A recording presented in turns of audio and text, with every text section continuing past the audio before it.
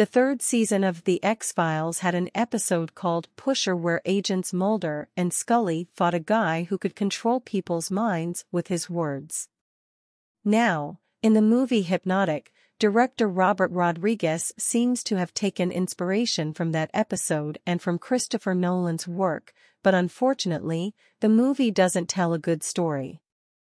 It's about a police detective named Danny Rourke, played by Ben Affleck, who's trying to solve a bank robbery where people seem to be controlled by a mysterious man named Lev Delrain, played by William Fichtner, who has hypnotic powers.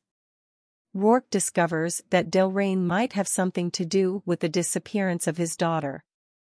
Unfortunately, the movie is confusing and hard to follow, with a flat script and poor acting from Affleck.